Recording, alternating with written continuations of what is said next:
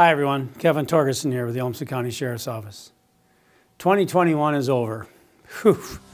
We made it through this eventful year. COVID has tried to rule the year and in many ways still has shaped our lives and will continue into the near future. But 2021, with vaccinations and better understanding of the virus, has allowed us to get back with our families and friends and most activities. This year brought us many retirements, which begat a lot of new faces joining our office. 2021 also saw our deputies handle numerous life-saving and critical events throughout our community and state, with civil unrest in the metro to the daily needs in supporting public safety in Olmsted County. Our VSET, the Violent Crime Enforcement Team, has unfortunately seen their busiest and most complicated year in combating illegal trafficking of drugs in our communities. Our office continued the very important work in training our staff to be ready for all eventualities, including ongoing training related to implicit and explicit bias, cultural relevance, mental crisis, and de-escalation. Another topic that rose to the top of our discussions was the need for recruitment and retention of our staff. With the retirements we are seeing and the atmosphere around law enforcement, we are finding it more and more difficult to generate applications for open positions. This is something not unique to our office, but the profession in general. We need good people with high character and the desire to help our communities. Please encourage our young people to investigate law enforcement and detention as a profession to help and serve our communities.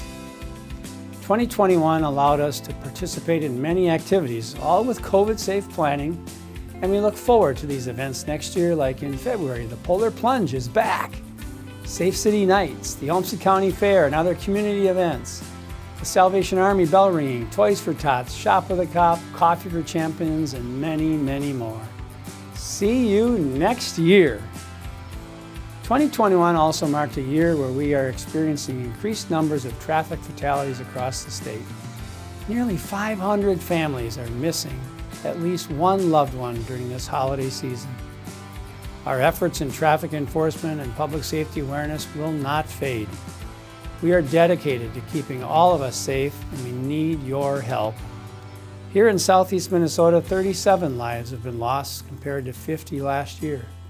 But the state numbers have skyrocketed.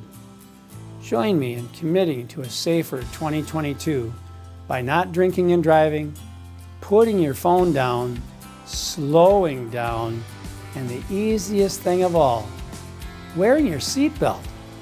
We can and must do this together. Lastly, 2021 also saw tragedy hit our office hard in April when Detention Deputy Mark Anderson lost his life to a sudden heart attack in the detention center on April 15th.